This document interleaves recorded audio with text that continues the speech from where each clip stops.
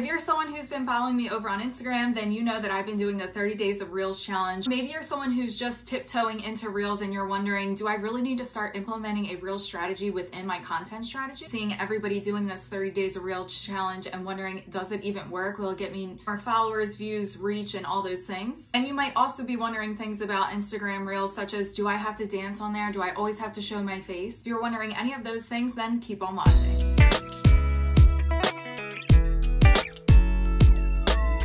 And welcome back to my channel where I help bridal beauty pros create Instagram content that books more brides. For today's video, I'm going to be going over how I went from basically getting 0 views, as you guys can see over here on my Instagram Reels when I just started out, to now suddenly exploding my views on my Reels to getting 300,000 plus views. I started implementing 30 days ago a 30 days of Reels challenge where for 30 days straight I posted a Reel. I had a lot of you guys messaging me about this like, you're crazy, that's a lot of content to post. I like to post Reels, but I can't post that much. So let's start out with the first question as to why would I even want to do this challenge? And so I can explain to you guys how you can start getting more views on your content. So why I wanted to do the 30 days of Reels challenge was because I saw a lot of other content creators on Instagram doing the same thing, and I just thought it was really cool. I'm also a big believer in learning through taking action. I truly believe that taking action really does breed confidence. I took on the challenge to post 30 Reels for 30 days straight, so I can learn specifically for my own account and my own followers and everything how the Instagram algorithm works within the Reels, how I can best film my Reels. I can start creating a workflow for Instagram Reels to start fitting into my content strategy that I already have, and so that I can maximize my engagement on my content pieces. So before I jump into the data and the analytics that I was able to collect from my 30 days of Reels challenge, I just want to hit you guys with some Instagram Reels facts. So last week, the creator and owner of Instagram actually posted this IGTV where he discussed what Instagram is actually prioritized. Discussed the biggest hot topic right now, which is Instagram Reels, which he actually did say is compete with their biggest competitor, which is TikTok. As we all know, Instagram Reels are basically Instagram's version of TikTok. Short form video clips that are 15, 30 seconds, and I think can go up to a minute now. So the creator of Instagram basically stated that they're going to be prioritizing Reels as well as short form video. Another fact that we have to understand about Instagram Reels is that you have to understand that with a single photo piece of content, it is only on your feed for about 48 hours. This is a Reel which gets on the feed for over 90 days. What exactly does this mean?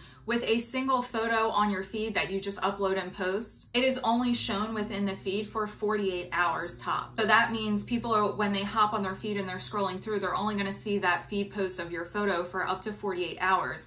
Versus with a Reel, a piece of content lives on for 90 days. So you have an extra 88 days for that piece of content to reach more audiences, to reach your followers and get more views on that piece of content. Why is this so important? Because we put our heart and soul and a lot of energy into all the types of content pieces that we create, especially us as bridal beauty professionals. When we're doing a makeup look, when we're doing a hair look, or we're taking a video or a photo, a lot of effort and energy that we're putting into that. So we want to maximize our engagement, we want to maximize our reach, and make sure that that piece of content that we're posting is actually going to be seen. Those are the two differences between a feed post versus a Reel. So let's jump into the data and the analytics that I got over the 30 days. So as you can see over here, I was able to increase my reach. My reach was increased to 515,000. That's 515,000 new audience people, new followers that have seen my Reels. When I think of it that way, it's kind of crazy that 515,000 people saw my Reels. I was also able to gain over 1.7 million impressions on my Reels and on my overall content. In just 30 days, I gained 2,383 new followers. As you can see over here, when you're looking at the graph, my followers were going pretty steady and I was gaining new followers here and there every single day. However, you can see those huge peaks when I started posting Instagram Reels. Once I started posting Instagram Reels over the 30 days, within the last about 14 is when I saw the biggest spike in follower count. I am also still seeing that big gain of followers every single day, whereas prior to doing the 30 days of Reels challenge, I was gaining about maybe 5 to 10 followers a day, whereas now I am still gaining about 50 to 100 new followers per day. Next, let's look at the views that I was able to get on my Reels, because I had about 5 reels that went viral. For me, any reels that are over 100,000 views is a viral reel. As you can see over here, these are the 5 reels that I had all reach over 100,000 views. I had 2 reels that actually reached over 200,000 views. This reel right here was actually only the second video where I posted my own face within a reel. I was super nervous to post it because it was a little more sarcastic, which is a little bit more my personality, and I wasn't really sure how it would be received. I just did it as kind of a spur of the moment winging it kind of thing, and I just posted this reel, and this reel actually got over 320,000 views. This reel right here is really what kind of started encouraging me to want to show up more on reels and actually want to start doing this challenge in the first place. So let's walk through some of the data of my viral reels that actually got over 100,000 views. Now, when I'm going through these reels, it's funny because as I was posting these specific ones, I wasn't really thinking that these ones would get a lot of views. The ones that I actually thought would get a lot of views did not get a lot of views. But when we look through the data and through the analytics, and when I pick out the specific elements of these reels, they all kind of have some similar things in common. So the best practices that I learned from these specific reels, from reviewing my data and my insight within these reels, is that reels that get a lot of views for me specifically are usually under 10 seconds. They usually have my face in it with a combination of a client's face or a client hairstyle. Also usually have a client comment or a client conversation component to it. As you can see, I'll usually put like bridal inquiry or bride say. Those types of reels are the kind for me that I saw the most virality with. And I specifically think that it was because it is something relatable to my audience that I already have. So it gained a lot of momentum and a lot of traction, a lot more views quicker. So real quick, something I want to say about the data that I was able to collect throughout my 30 days of Reels challenge, that everyone's data is going to be specific to you and to your audience. The types of content that I create will be totally different than types of content that you might want to create. Because after reviewing the data, this is the type of things that resonate most with my followers that I have. It might be totally different with the followers and the audience that you have. And the next piece of data that I was able to collect within this 30 days of Reels challenge that is outside of Reels, but I still think it was kind of important, was my story views. My story views on average would usually reach about 500 to sometimes 800 views. Whereas now that I've gotten more followers as well as more engagement on my posts, my story views are now reaching up to 1,200. I just thought it was pretty interesting, something else that was just like an added bonus. After collecting this data and these analytics and doing this challenge, I learned quite a lot about Instagram Reels. So I'll go over with you guys the top things that I learned throughout this challenge. The first thing that I learned from this challenge was it helped me gain confidence to be on camera. Also helped me gain confidence in my filming abilities for Reels. Whether it was filming myself or filming a client when I'm on location doing a wedding or filming a client when I'm doing a trial. By taking this challenge and for 30 days straight needing to have real content, really pushed my comfort zone to really figure out the best ways to film my content, transitions that I wanted to try. It just really boosted my confidence to want to take that action to do it because I had the challenge in place. So if you're someone who is not comfortable in front of the camera or you're not comfortable filming your clients or anything like that, I highly suggest that you just take a challenge like this. Kind of push yourself out of your comfort zone, because if it's something that doesn't come naturally to you when you're doing a challenge and you're consistently taking that action of filming your clients or filming yourself, whatever it is, it's going to become secondhand nature to you. Just like when you're doing a client's makeup or you're doing client's hair. In the beginning, it was a little scary, but like, oh, I don't know. But now it's like second nature to you because you do it all the time. The second thing that it taught me was that you don't have to show your face on your Reels. Also don't need to dance on your Reels. If you look at my Reels that I posted within the past 30 days, I think maybe I did like a little dance like this and that was about it. I'm not a dancer. That's just not my thing. So I didn't post any Reels doing any dance movements. So if you're someone who feels that you need to dance in order to start posting Reels, you don't need to do that. No, I did notice my Reels started getting more views and more reach and more engagement once I did start posting my face. I have a lot of Reels that didn't have my face and that were just my clients, like these ones right here, that still got over 10,000, some got 20,000, some got 5,000, where it was just my clients of their hairstyle and maybe behind the scenes of the day. So if you're someone who wants to start posting Reels, don't feel obligated that you have to show your face first. You can simply start out small and start just repurposing maybe your story content. If you take videos of your clients or if you take videos of your makeup work or your hair work, you can just start repurposing that and making a reel out of it. That's how I started when I first started doing reels when they first came out last year. You can see these ones over here. These were the reels that I started out doing first. And then once I started building more confidence and I really wanted to take on this challenge is when I started doing ones with my face. But even throughout the challenge, I didn't put my face in every single one. Another thing I learned when doing this 30 days of reels challenge, that just because you don't get a certain amount of views as soon as you post your reel doesn't mean that it's trash. What I found after doing this challenge and posting so many reels was that when I first posted, I may only get a couple hundred views, but what I had to realize that again, reels circulate within the feed and the explore page for up to 90 days. So even though I only may have gotten a couple hundred views within the first day or two,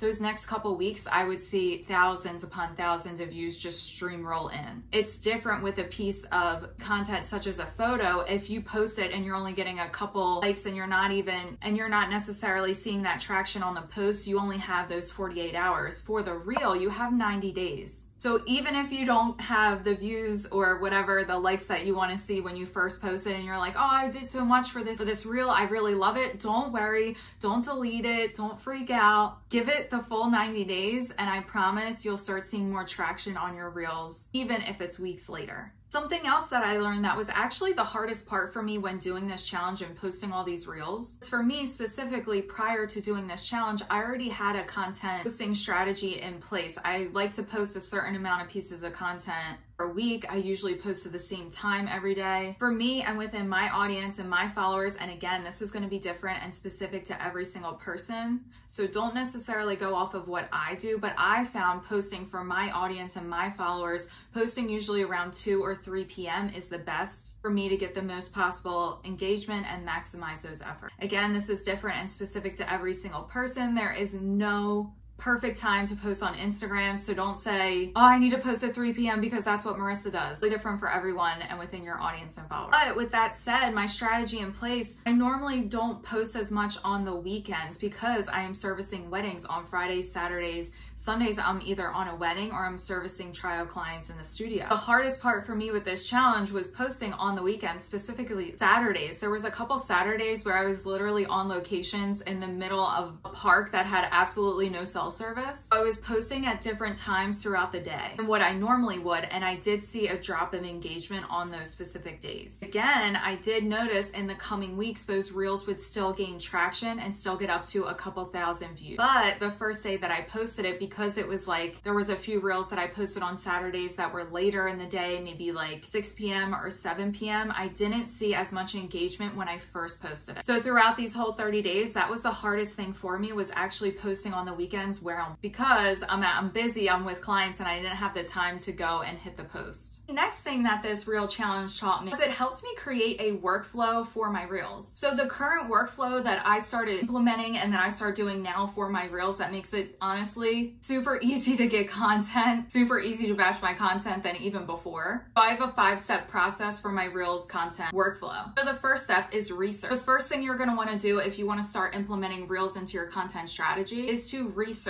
Give yourself maybe an hour, because honestly you get sucked into these reels so much, and just go onto Instagram Reels, start scrolling through what's popping up on your feed. If there's any sound that maybe you're seeing over and over that might be a trend, on and save that sound, save those videos for later, whatever ones you like, to really see what is out there, what other people are doing, even if they're not within the beauty industry. Maybe it's a photographer, someone in a totally different industry than you, that's okay. You can easily just take what they're doing and implement your own niche, your own strategy into it. The next step, after you've done your research and you saved a few reels that you want to do, kind of have your topic ideas, your concepts ready to go, set maybe a few hours aside on one day and do some reels content batching. At first, I was able to only do about maybe 3 reels in a few hours for content batching. Now I'm able to do about 10 to 14. I'm able to do about 8 to 10 within one day. Like I said, action breeds confidence. The more action, the more consistently that I was batching these reels, the easier and more naturally it came to me.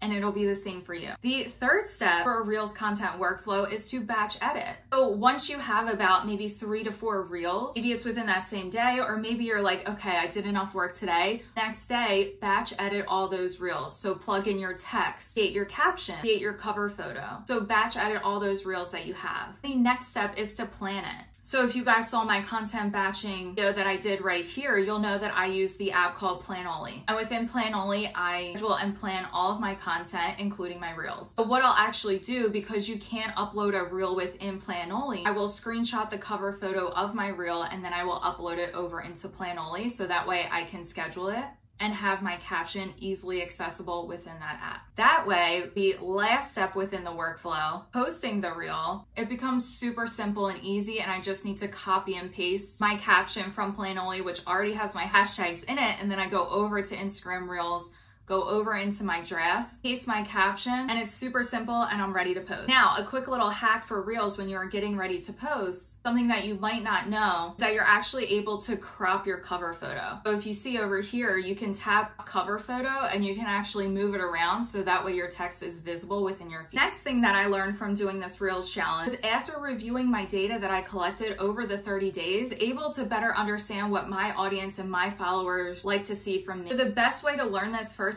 is to do a bunch of different Reels.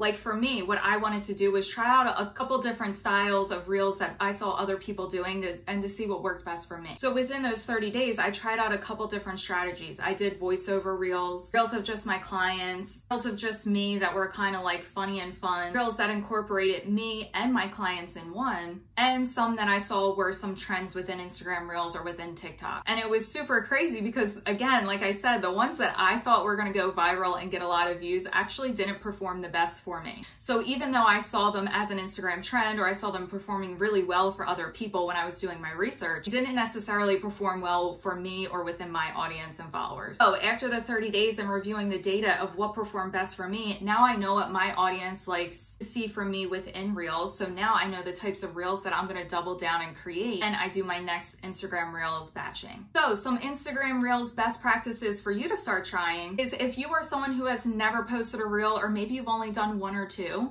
the Instagram Reels workflow, start getting your steps in place, specifically the first one, which is research. Be a consumer of Reels, see what other people are doing, see what's out there, see what's trending, save sounds, save videos, so you can start getting concepts and topic ideas for your own. Another best practice for Instagram Reels is if you are getting inspiration from someone else, if you are doing the same thing, you definitely want to give them a shout out within the comments. Say inspired by, and then tag them within the comments, because I don't want to be copying someone else's Reels word for word or anything like that. I've actually had people shout me out who have a way bigger audience than me for on TikTok, which I thought was really cool. So I've actually done a Reel that was inspired by somebody else, and I made sure to put it in my comment section, inspired by, and I tagged them in the post. It would be the same as if someone shared your makeup photo or your hair photo to a really big account and they didn't credit you as the creator of that makeup look or that hair look. So that's definitely a best practice. The next best practice is to just get started.